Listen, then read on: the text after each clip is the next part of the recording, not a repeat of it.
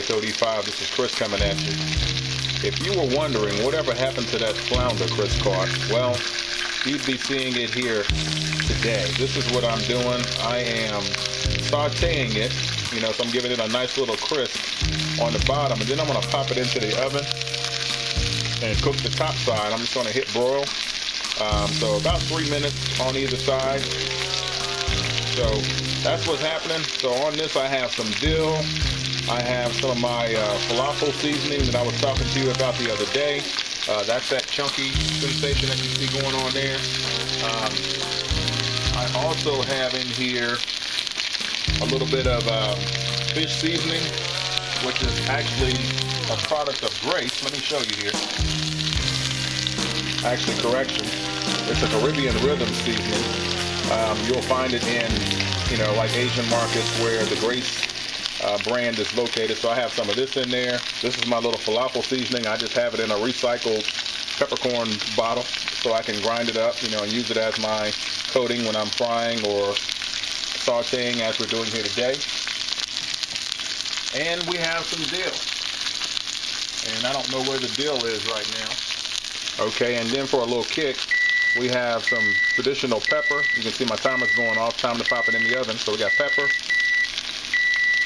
Last but not least here, we have some dill. You can see it's $3.65. You might recognize that from Whole Foods. So that's what's happening to the flounder. I may pop back in and let you see it when it's all plated up. All right, stay tuned. All right, here it is plated.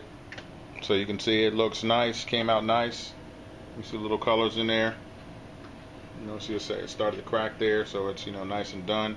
And then on the side here I have me a little bean dip with some avocado and some rotel, some seasoning in there. So nice little compliment. Trying to eat healthier in the Parker house. So anyway, hope you enjoy. Hope you are inspired to treat your flounder nice. All right, I'm coming back at you with the second half of the flounder. This is the next day. Felt so nice I had to do it twice. And Ray Mack, I'm cheating. I'm taking a page out your book. You can see I have a little sheet of plastic down here, a little saran wrap type, and I just got this nice and seasoned up. So this is actually the white side of the flounder, the side that actually is on the ocean floor most of the time. And basically I got it seasoned up. Got some dill on here. Got some of my falafel seasoning that I've been talking about that I use for breading as an alternative.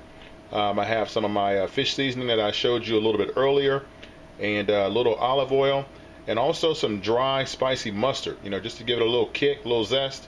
So I'm gonna wrap this. We're going to go to church, and when we come back, I'm gonna pop this in the oven and make it do what it do.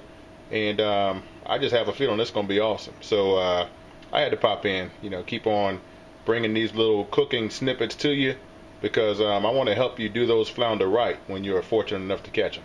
All right, keep watching.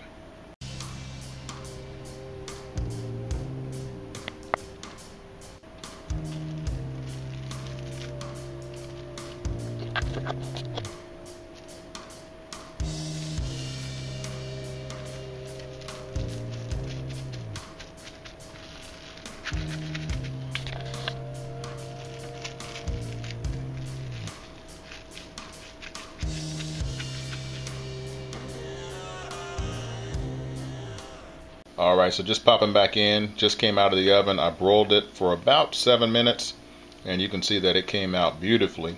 So coming out of that wrap and that marinade, I'm thinking that this is going to be the bomb diggity. And I have some mustard greens that we just bought to go with it, so that's going to be a side. And I think wifey is making something. What you making? Mozzarella bread. Mozzarella bread. I don't know if you ever had that, but so I might have a little piece of that on my plate too. Alright, y'all be good. Peace out. Alright, so I have it plated. You can see I have a mound of mustard greens there, and two nice backside, bottom side fillets of flounder. Again, this is the white side, the side that's normally on the ocean floor. Oh, and that fork, that's for you. So go ahead and pick it up. Alright, peace out.